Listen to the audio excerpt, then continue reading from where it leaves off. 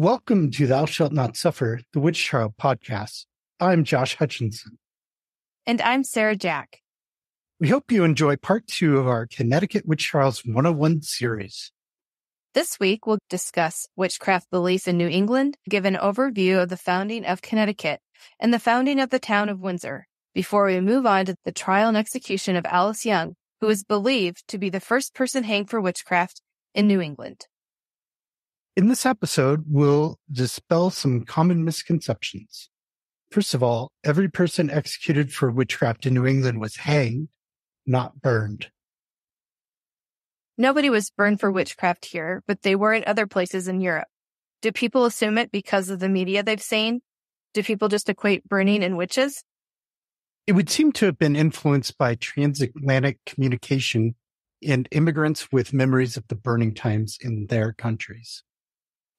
Do people visualize burning a witch as destroying a witch versus an execution? I feel like if you're thinking about witches being burned, then you're also thinking more of the murderous mob style. That's another part of the lore. I think the more people recognize New England was hanging, then they're thinking about, oh, it's an execution. There was a trial. What was that trial like? We are really excited for you to hear this episode. We sure are. Before we introduce Alice Young, we'd like to set the stage for you by providing a little background on witchcraft belief in early New England and the settling of Connecticut. In evaluating witchcraft belief in early modern New England, it is important to note that ministers and the educated elite held different views than most of the public. Many beliefs overlapped, but those who claimed to be victimized by witchcraft focused on human agency in magical practice, while the clergy largely focused on Satan as the source of the witch's power. In popular belief, a witch was a person who used magic for sinister purposes. A witch was a person who was believed to have the skill to manipulate occult forces in order to perform maleficium, which is the act of causing harm supernaturally. Women were believed to be more sinful and more evil than men, and more vulnerable to becoming witches. The reasoning included the belief that women's bodies weren't as strong as men's, and therefore the devil could more readily access women's souls. Of the 49 people known to have been accused of witchcraft in Connecticut between 1647 and 1742, 36 were women, 11 were men, and 2 were unidentified. Further, 7 of the men accused were married to women who were accused first. Only 4 of the 49 were men who were not married to female witchcraft suspects. 4. That's a small number. Witches were said to have teats, where imps or animal familiars suckled. These were often hidden in their secret parts. The witch was the embodiment of the corrupted woman. Rather than celebrate and encourage fertility, she actively worked against it. Rather than be the perfect helpmate to her husband, she chose to be a handmaiden to the devil himself. The witch attempted to invert the power structure, diverting authority from man to woman. She was not a housewife. She was a force of her own. Maleficium most commonly involved employing magic to injure, sicken, or kill a person or a domestic animal. However, targets of maleficium also included ships, homes, and crops. Image magic involved the use of the likeness of a person to injure them. Puppets were commonly believed to be used for this purpose and could be made of common materials like cloth, rags, wax, or birch bark. These images would then be harmed by hand, needle, water, or fire. To recruit people, Satan and his devils often first appeared to targets in the guise of animals. Outside of Salem, most witch trial witnesses did not mention the devil. However, as shown in those Salem cases and a handful of others, people believed that witches covenanted with him directly and signed his book in blood.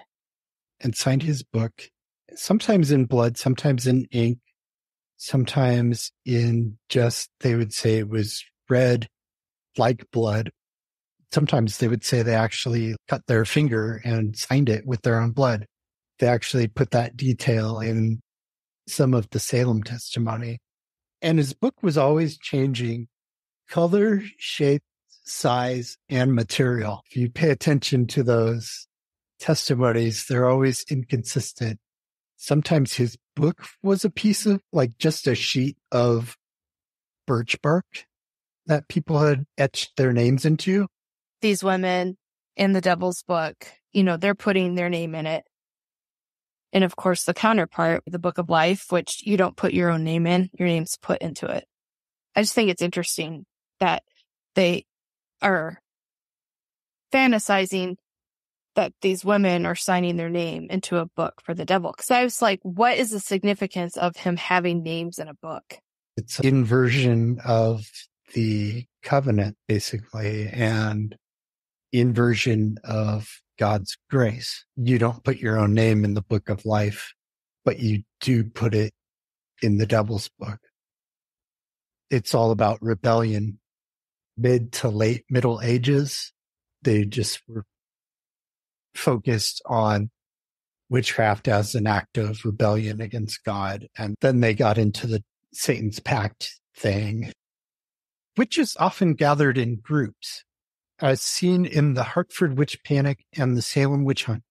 How many people were meeting with Reverend Burroughs at the witch Sabbath described in the Salem witch trials? Dozens. It was a huge amount. They might have had hundreds at some of their things. There was definitely dozens, and they were coming from Connecticut. In Salem, they definitely were intimately aware of what had happened in Connecticut. And they were saying that witches were coming from Connecticut to Salem Village. At Hartford, the supposed witch meeting may have been a harmless Christmas celebration, which was interpreted as a witch's Sabbath. During the Salem witch hunt, these Sabbaths were recounted in vivid detail by the afflicted persons and the confessors.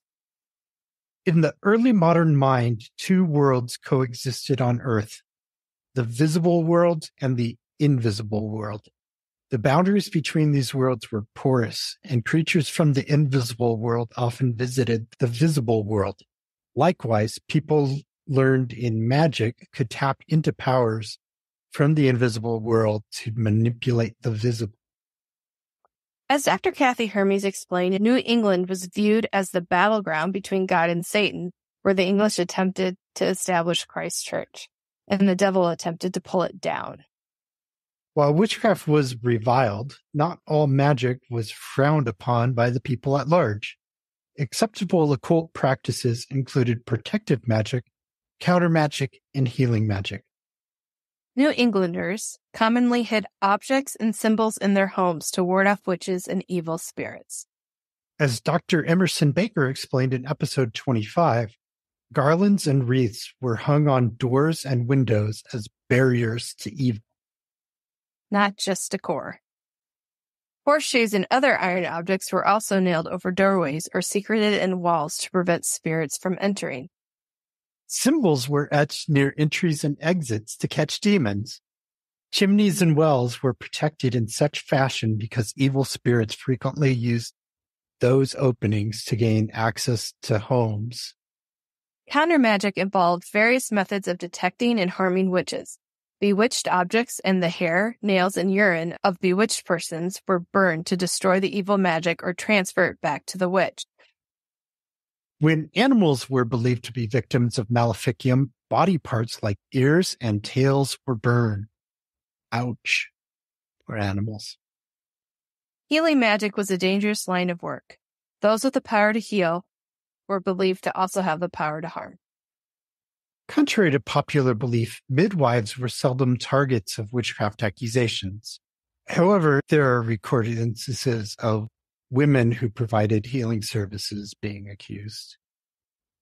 Other magical enterprises also put people at risk of accusation. Methods of divination are reported in several cases, and a few of those tried for witchcraft openly engaged in fortune-telling. The fortune-telling they were doing wasn't communing with spirits. It was palmistry, reading people. Marilyn told us Samuel Wardwell would look at somebody's hand and then tell their fortune, and other people were like turning the sieve and scissors or doing the Bible and key thing to tell fortunes. There were these different divination methods, and the Venus glass stuff like that were all divination, but there was an action involved and you're interpreting the results. The fortune telling that's getting messages from the other side is through mediums, which are a more recent invention that came out of the spiritualist movement of the 19th century. They had those kinds of visions, but that wasn't them accusing the witches of doing that. That was the afflicted people saying, I have spectral vision, and these specters of deceased people appeared to me. It was the bewitched people who were the mediums, if you think about it. While ministers and the educated elite believed in witches as much as the average layperson, the clergy emphasized the diabolical pact they believed was the source of the witch's power. For clergymen, all magic came from the devil. Counter magic was a form of going to the devil for help against the devil. However, the clergy accepted, or at least turned a blind eye to, certain occult practices performed by the educated elite, including alchemy and astrology. Witchcraft became a capital crime in England in 1542, and an enhanced Witchcraft Act was passed in 1604, which made it a felony to compact with the devil or have familiarity with evil spirits. And now Minute with Mary. Mary Bingham has more details on the standards of evidence for witchcraft trials. The earliest laws and orders of the General Court of Connecticut, the Code of 1650, and the Book of General Laws and Liberties concerning the inhabitants of Massachusetts both state the following. Anyone convicted of witchcraft will be put to death. In criminal cases, the court was to rely on the testimony of 2 eyewitnesses against the person who was accused.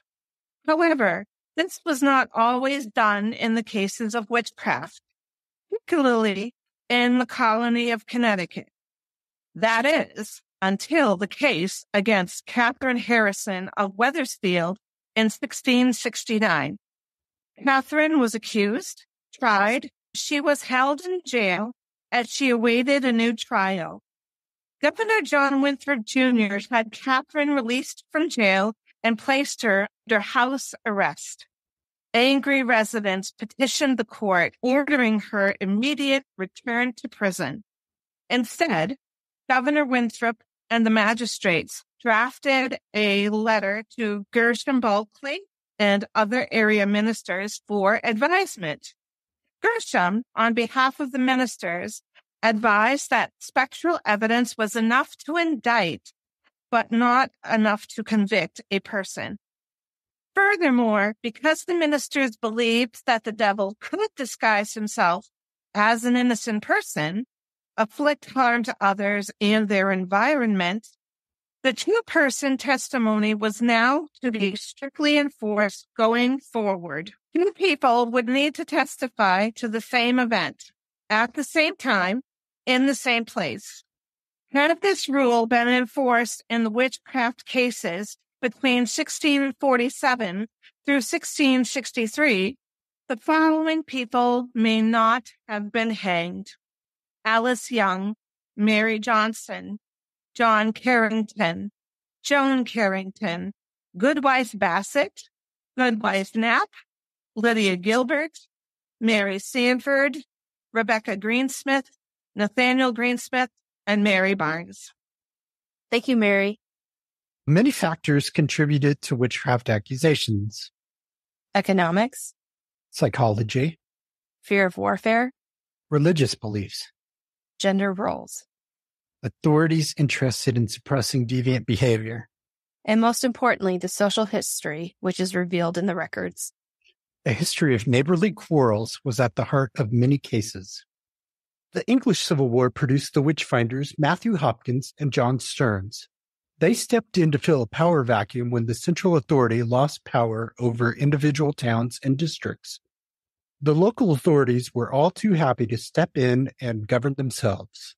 And Matthew Hopkins, the self-appointed witch-finder general, and his assistant John Stearns went through the countryside in East Anglia, exploiting that power vacuum by going from town to town, to hunt witches and get paid by the town per witch that they found.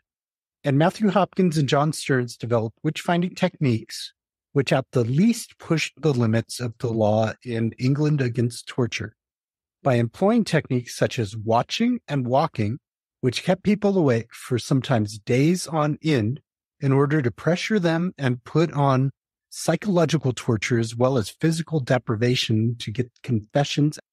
Hopkins and Stearns both wrote books about their witch-finding methods and cases, and those books made it over from England to New England, which we know because they were cited in one of the early cases where the officials said they were employing the witch-finding techniques coming out of England, referencing the Matthew Hopkins techniques. Specifically, the officials in New England were watching, which is keeping an observation on a person you're keeping awake. You've got people rotating in around the clock, keeping this person from falling asleep in order to watch 24 hours a day to see if imps or familiars come to suckle the witch's teats. So that's what they have. They have these peeping toms, these little pervos sitting there keeping a woman on a 3-legged stool or something all day and night, just watching for imps and familiars to come and give suck. And in some cases, the watchers claim to actually see this. Sometimes they reference things like bugs that came into the room or mice that came into the room. But they assume that those are familiars because they're in witch-finding mode and they find witches. And so some of these methods were actually used in New England, and therefore Hopkins' witch hunt was influential. And you look at the timing of when Hopkins was active in the mid-1640s and the timing of the first witchcraft case in New England, which was 1647, the trial of Alice Young. Timing-wise, you can see the transmission of this information from England. All these books are being written about the various English witch trials, and they're coming over to America. And letters. People coming over are spreading the word. Oh, there's all these witch trials going on in England. And so New England thinks it's happening there. It's probably happening here because we are God's chosen ones. As we know from talking to Mary W. Craig about Scotland, the holier you are, the more the devil's going to attack you. And that's a theory at the time that was also prevalent in England and New England. That's why New Englanders thought they were in the battleground between God and Satan.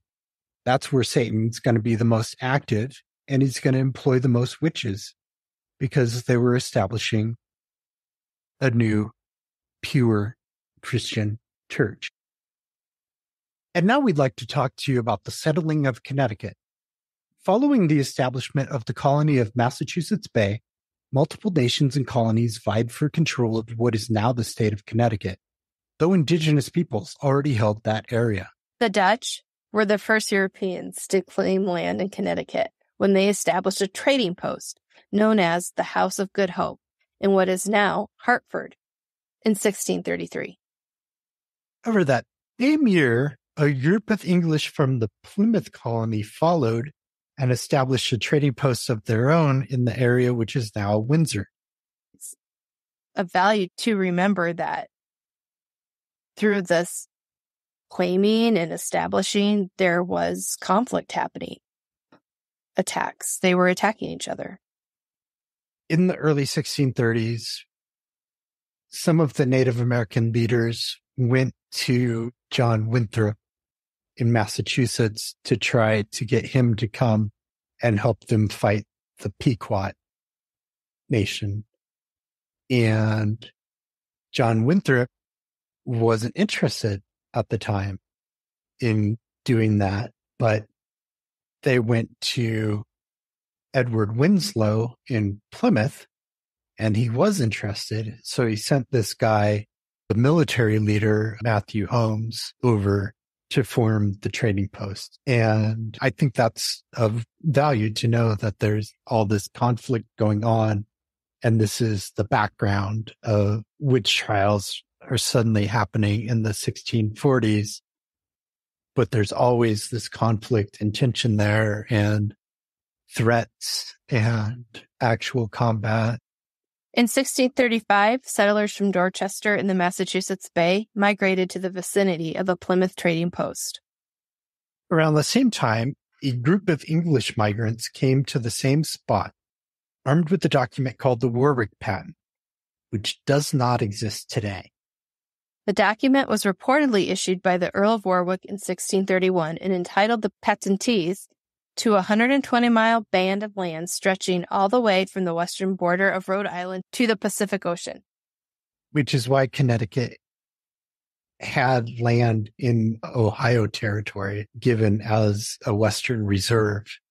It was based off the Warwick Patent after America had become an independent nation and Connecticut was a state and the nation's expanding to the west. They're still like, but the Warwick Patent. And so they actually gave them this chunk of Ohio. Today, we only have John Winthrop Jr.'s 1662 copy of the patent, which he used in negotiating a charter for Connecticut from King Charles II. The community these groups established was initially called Dorchester, but soon renamed Windsor. Nearly simultaneously to the development of Windsor, communities were established in Wethersfield, Saybrook, and Hartford. In 1636, the settlements of Hartford, Windsor, and Wethersfield came together to form the colony of Connecticut. Saybrook retained its independence as a separate colony. In 1637, a devastating war was waged by the English colonists against the Pequot Nation. The following year, more English colonists arrived, creating the New Haven colony. In 1639, Connecticut colony adopted the Fundamental Orders, which framed its government. In 1642, Connecticut banned witchcraft. This law was based upon the laws of England and Massachusetts Bay, as well as biblical injunctions in Exodus 22:18, Leviticus 20:27, and Deuteronomy 18:10-11. Exodus 22:18, thou shalt not suffer a witch to live. Leviticus 20:27, a man also or woman that hath a familiar spirit, or that is a wizard, shall surely be put to death. They shall stone them with stones, their blood shall be upon them. Deuteronomy 18:10-11.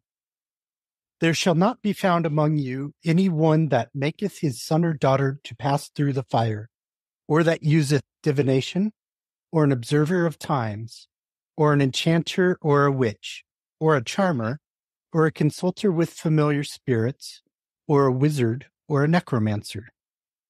The Massachusetts Body of Liberties of 1641 stated, if any man or woman be a witch, that is, hath or consulteth with a familiar spirit, they shall be put to death. In 1644, Connecticut and Saybrook united. In 1646, John Winthrop Jr. founded the Pequot Colony, which was later renamed New London, intending it to be a center of alchemical study.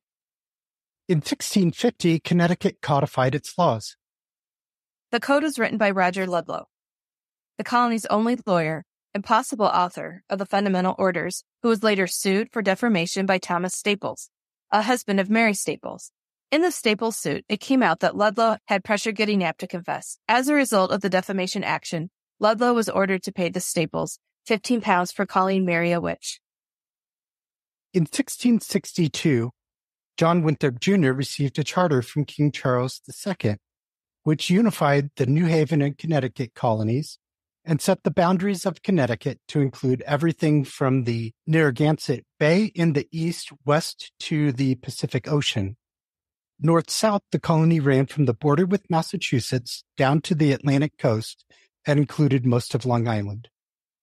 However, Connecticut lost some of its territory in 1664 when the Duke of York was granted a patent, including what is now the state of New York.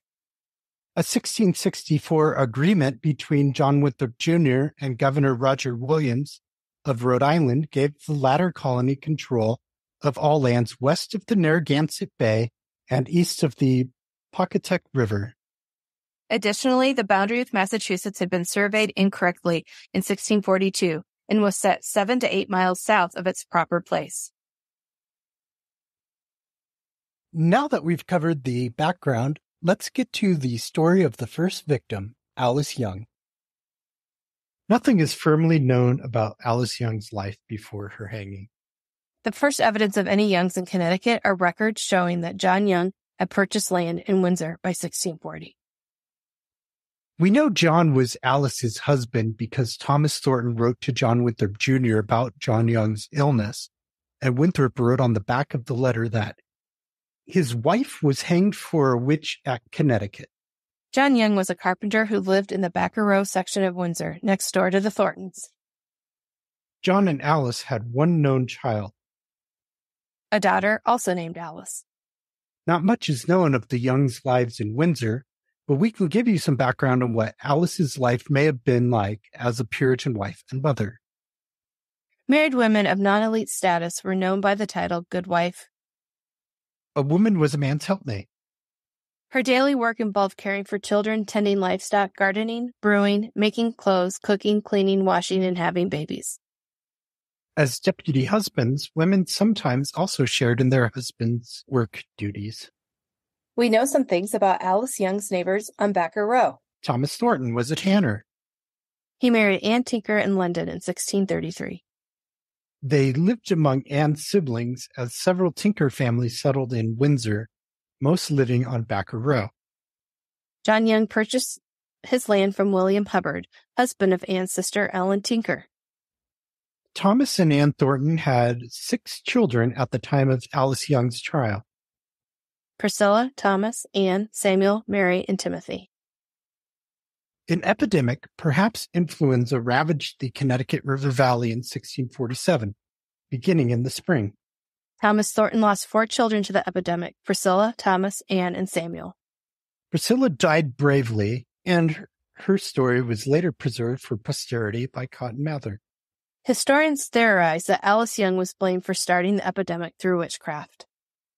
There are no records of Alice Young's trial, but a typical New England witch trial involved the following phases. 1. Misfortune. Number 2, identification of the culprit. A complaint filed with the magistrates. A warrant for apprehension.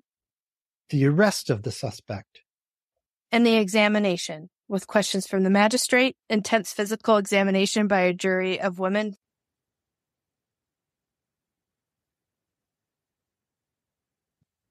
and possibly a swim test to see if the suspect sank or floated. Sinking was a sign of innocence, while floating suggested guilt. Following the examination, the suspect was usually jailed unless the magistrates thought there wasn't evidence to proceed with an investigation. Testimonies were gathered.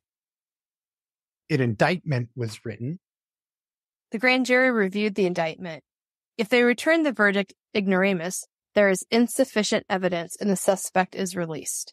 If they return the indictment billa vera, true bill, they find there is enough evidence for trial. Then the petty jury heard the evidence.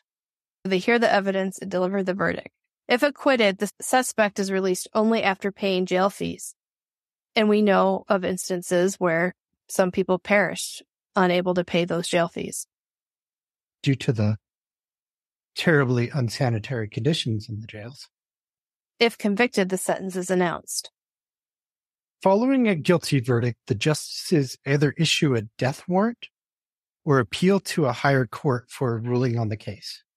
If there was no appeal or the appeal is rejected, the suspect is led from the jail to the place designated for hanging. In Connecticut's case, we do not know the site of the Hartford witchcraft executions. The bound prisoner is then carried up a ladder by the executioner, who places the rope about the neck and pushes the convict off the ladder. The prisoner, hung from either a tree or a gallows, chokes out slowly. This could take 10 minutes or more, but usually the convict passed out and didn't have to experience the agony of a slow, ignoble death. The whereabouts of the bodies of those hanged for witchcraft are unknown. Why is that? The bodies of witches as rebels against God could not be placed among the elect, the saints, in a church cemetery. No respect whatsoever was afforded a witch. And some of them were excommunicated from the church before their execution. The first execution took place somewhere in Hartford. We don't know where. The old meeting house was located where the old State House stands today. The hangings may have taken place on Meeting House Green or at another location in Hartford. We do not know where Alice's body was laid to rest. Tradition tells us some of the Salem victims were secretly retrieved and buried by family. However, we do not have even this much to go on regarding Connecticut's witch trial victims. After the hanging, the residents of Backer Row dispersed to other communities in Connecticut and Massachusetts. John Young survived the epidemic and relocated to Stratford, where he acquired land in 1652. He suffered from an illness which impacted his skin and also caused John to lose hair and nails. John Young died in April 1661, and nobody ever claimed his property. The first record of Alice Young Jr. after her mother's hanging was for her marriage to Simon Beeman in Windsor in 1654. Interestingly, Simon Beeman had testified against two people accused of witchcraft in Springfield, Mary Louise Parsons and her husband, Hugh Parsons. Alice Young Beeman and Simon Beeman resided in Springfield, Massachusetts. They raised a sizable family there. In 1677, Thomas Beeman, son of Alice Young Beeman and Simon Beeman, sued a man for defaming him and his mother. The man allegedly said his mother was a witch, and he looked like one.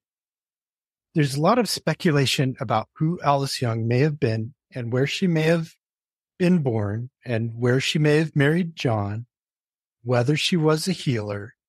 None of this has been confirmed. Alice, like the rest of Connecticut's witch trial victims, has not been exonerated and still remains guilty as charged on the books. Now here's Sarah with End Witch Hunts News. End Witch Hunt News. Thou Shalt Not Suffer podcast is a project of End Witch Hunts movement. End Witch Hunts is a nonprofit organization working to educate you about witch trial history and working to motivate you to advocate for modern alleged witches. You will not find our message sensational or amusing, confusing, or muddied. Today, I want you to think about the phrase additional efforts. Remember when the Connecticut witch trial history was minimized and overlooked, not widely known as a significant part of witch hunt history? Bringing Connecticut to the forefront of witch trial conversation took additional efforts by dozens of individuals over several decades. But in the most recent years, the culmination of those efforts created a new wave of results, and now Connecticut witch trial victims are known. Now we must all work with additional efforts to include the modern witch hunt horror and witchcraft misconceptions in the everyday witchcraft conversations. Only additional efforts will integrate the modern witch hunt crisis and witch phobia into social justice action. The communities clutched by this behavior need to be acknowledged and supported. The United Nations Council for Human Rights is sending the message that we must all begin to address what is happening by making additional efforts. This last month, the Office of the United Nations High Commissioner for Human Rights reported the severity of human rights violations and abuses rooted in harmful practices related to accusations of witchcraft and ritual attacks cause adverse human rights impacts on persons in vulnerable situations and the factors that affect their vulnerability. They have concluded that additional efforts, including more comprehensive data gathering and further research, are needed to develop a greater understanding of the various aspects of this complex problem. It recommends a number of actions, such as developing comprehensive frameworks for prevention. The Office of the High Commissioner for Human Rights recommends that states undertake action. South Africa, a nation that has been working toward the elimination of witchcraft attacks with overall success, is still working to completely eliminate attacks and stop pagan discrimination. Damon Leff, friend of the podcast from episode 14, has dedicated his professional and personal efforts to legal reform action to stop all witchcraft discrimination.